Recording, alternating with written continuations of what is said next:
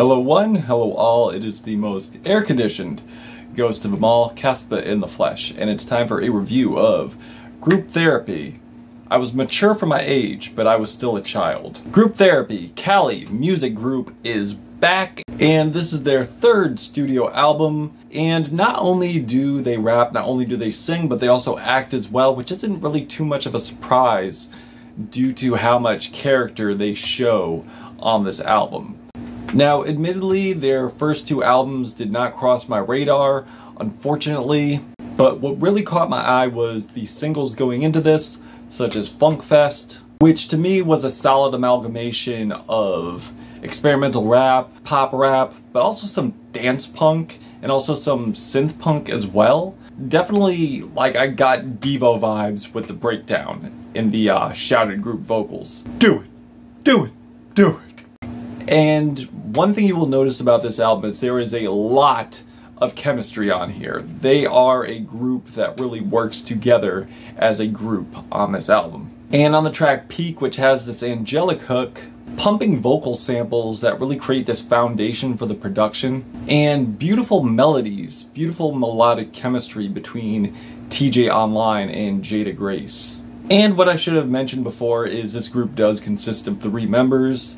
How silly of me. Jada Grace, Swim, and TJ Online. And after hearing the singles, I was really anticipated to hear this album. And when I finally heard this album in its entirety numerous times, I was not disappointed. Also, the strength and the power of 3 members on this does not disappoint. There is not a member here that is a weak link, because each of them brings something new to the table. Each of them brings something unique, something witty, something standout to bring to each track.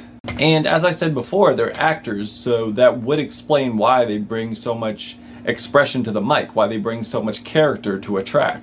And definitely bring a group dynamic that has not hit me this hard in quite a while, like since Brockhampton. Like on this thing you get a variety of passionate, you get a variety of aggression, you get a variety of sleek, you get a variety of soulful, nocturnal, and the production on here goes hard as fuck. Sharing a lot of personal thoughts here while rapping about sharing personal thoughts on here while rapping about conveying their thoughts, which we will get into. And they're not really holding much back here. And there are a lot of songs here that you could play in the club. And ironically, there is a song called Club Song, which is actually not really a song you would play in the club.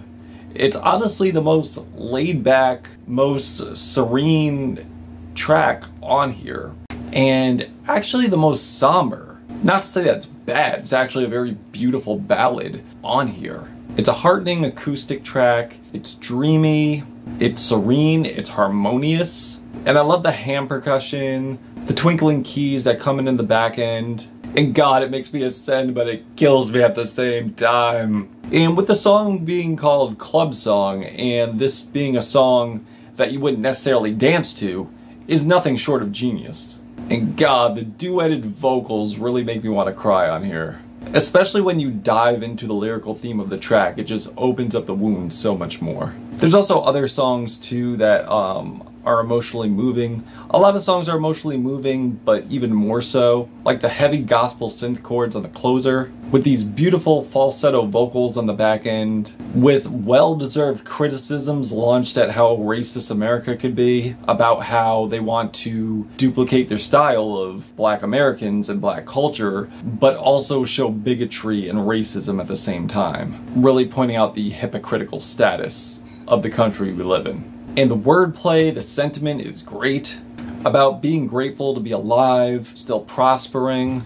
And I love the heavenly burst of brightness in the production, with a simple but powerful refrain from Jada about having this fear of existence, but realizing that living in the fear of existence is pretty mitigating, and kind of makes you lose focus on what you enjoy in life. You've been focused on basically being safe to live life, but forgetting also how to enjoy it, how to prosper and go about the enjoyments of life. And the choir vocals on the back end are just gorgeous. And the song Hot, which is probably the most explosive banger on here. The opening verse is very unique with these low-pitched vocals and these chanted shouting vocals in between. And the hook has this repetitious main refrain with these various background vocals to make it pop in the mix from Jada, who does most of the hooks on here. But also her verse is very standout. It's very half-rapped, half-sung, very amplified, very in-your-face. Kind of like a Rico Nasty on what she was doing on her last album. Except I would say with more punch this time around, a little bit more flavor. Sorry, Rico. With this warped synth bass, and as the track progresses, it gets more lighter. It gets more brighter and more futuristic as the track goes on. Which honestly complements the following track, Club Song, as I talked about earlier.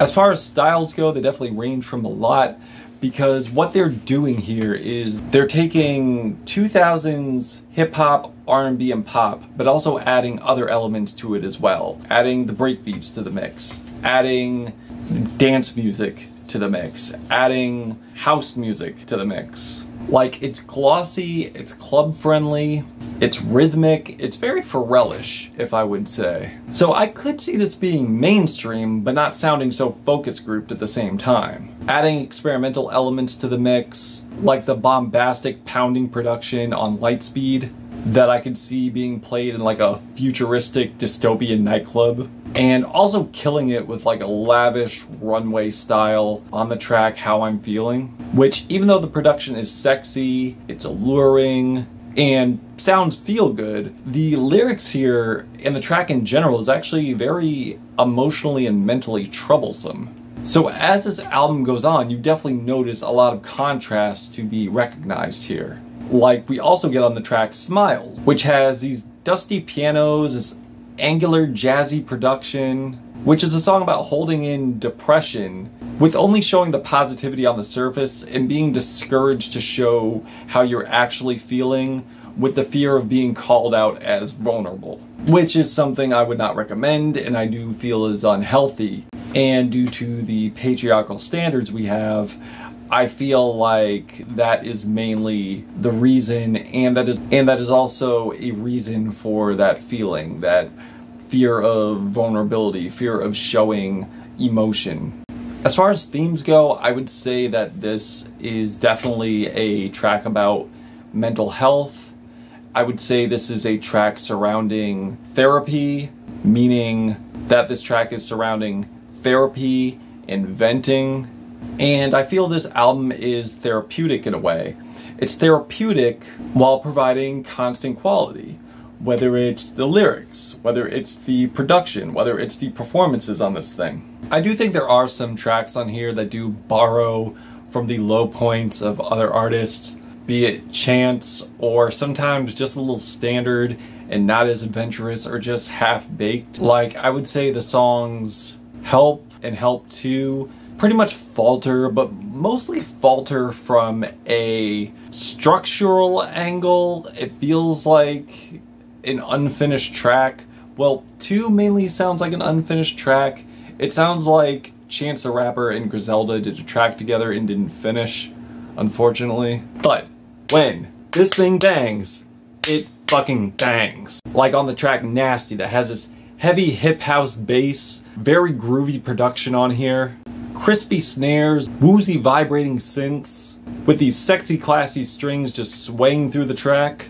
It's very Kanye meets Pharrell, but also what I want to address here is the contrast of the rough and the smooth with these very clever bars and sticky hook, or the rattling bass, the clunky tones, and the chanted vocals on the track DYSBF, which is Do Yo Shit Best Friend, with these sci-fi like synths on the hook, and vocals from Swim and TJ and Jada that are like very nonchalant, in tone, but definitely have a lot of character on this track. Also, given how hype this track is, it's like the flows that they're choosing here aren't supposed to work, but they are. They are literally magicians on this track. And you can tell it's done purposely, but I feel Jada really steals the show on this one, with her verse being so standout, clever lines, and the hook is very exuberant, and probably the most catchiest song on here, and probably has the most catchiest hook on here. Do your shit, best friend, do your shit.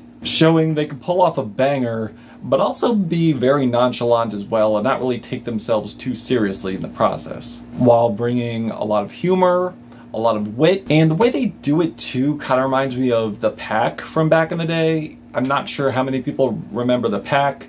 That is where Lil B is from. He is from that group. And a lot of the elements here like just ring to me as Brockhampton, as the Pack, as I would say just a lot of the stuff that we heard from Kanye at points, from Pharrell at points, even from Death Grips at points. Like, there's a lot of influence to be had here, but I feel they're adding their own little twist to it and also addressing some important subjects as well. Because it's not just bangers on this thing, it's not just catchiness, it's not just the memorability, it's also the message that they're getting through, the subjects that they're touching on. From personal struggles, be them societal, be them internal, which provide a lot of introspection, even on their bangers too. Their bangers even have introspection as well. From sharing their opposing views on racism,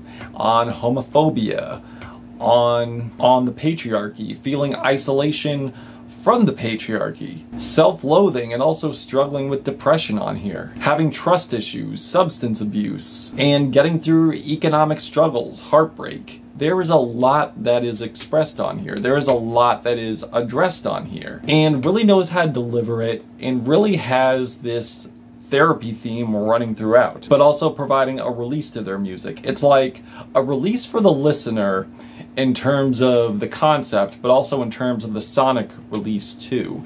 You definitely dance to these and you get a release from dancing, but you're also getting a release from them as well, from them venting to you, letting you know what they're feeling internally. And as I mentioned before, I feel they are students of Brockhampton, Kanye, showing how eclectic they are, how outspoken they are, and how they're not afraid to separate themselves from the crowd. These are kind of like outcasts in a way, maybe even students of outcasts as well. And I truly and honestly hope that they last longer. I hope we get more from Grouptherapy.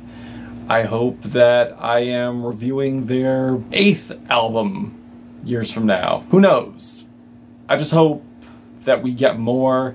And who knows what they're going to touch on next in terms of style. Who knows what style they will venture off into next. Who knows what subject matter they will touch on next. Who knows what the next concept is going to be. And I'm absolutely here for it. So with the exception of a few tracks that I thought were kind of meh and not really well panned out, I think there is more to be had here. And I am loving what I'm hearing now. I'm feeling a black 4 out of 5 on this album, and that's how I'm feeling. That's how I'm feeling. If you've given this album a listen, what did you think of it? Did you love it? Did you hate it? And why? Why? This is a good album. What's wrong with you? Okay. Caspa, Gothic Ghost, Grouptherapy. I was mature for my age, but I was still a child till we meet again.